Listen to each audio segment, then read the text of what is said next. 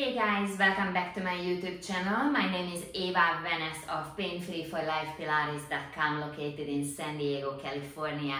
I specialize in working with people who suffer from chronic pain or some kind of chronic condition, and here on YouTube I share weekly content on how to eliminate chronic pain without the use of drugs and surgeries, and how to increase your strength, flexibility and mobility. In today's video I would like to give you some exercise ideas of how to train for ski season. Ski season is approaching. It's gonna be here in a couple of months, and you can incorporate these exercises in your existing routine. They will get you really strong, and you'll be really stable and safe on the ski slopes if you do these. First of all, we are doing a bridge. Since you're training for a high demand sport, you want to be sure that you include some kind of weight. So here I'm going to use a double folded TheraBand, place it on your pelvis and push your pelvis into the band. That will give you a little resistance depending on how strong your band is. If you would like to go with a heavier weight, then in your gym just grab a sandbag or a dumbbell, place it on your pelvis, and then you can add some extra weight to the exercise. That will really strengthen your hips and your quadriceps, your inner thigh muscles. Be sure to do at least 10 repetitions of this, but of course you can do more than that as well.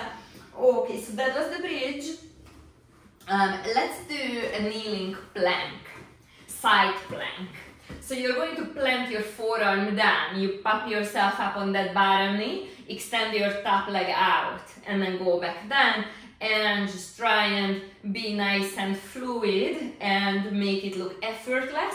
This will strengthen your shoulder girdle, which you need in skiing. It will strengthen your core and your hip. For a little added hip strengthening exercise, you can do a leg circle, go back down, rise up in your side plank, extend that leg out, circle it around, go back down. Let's do it one last time. Elongate the leg and a nice and big circle. Let's do it on the second side as well. Side plank is an excellent exercise to strengthen your lower back, by the way. And just extend that leg out. We'll do a couple without the circle, and then we'll go into that leg circle. You're going to need those hip muscles to be strong and functional as you're having fun on the slopes. Let's do it one last time. Okay. Next one. Let's do a kneel to squat. So you're just gonna start out on your knees, put your left foot ahead of you and your right foot, and just sink down in a nice low squat, then get back down on your knees. Mix it up and now step forward with the opposite foot. Establish your squat, get back down on your knees. Single leg balance is really important in skiing, so this will be a really great exercise for you, and will make you so much more stable and strong on your skis. And this was the kneel to squat. Then let's do a squat to lunge.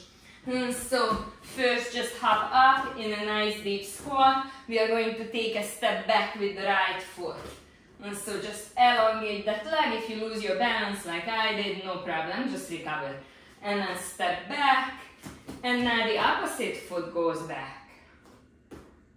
And just be sure that your toes are pointing straight forward. Try and set up a tripod on your foot, so you're equally weighing all parts of the stabilizing foot. And let's do just a last one. Great.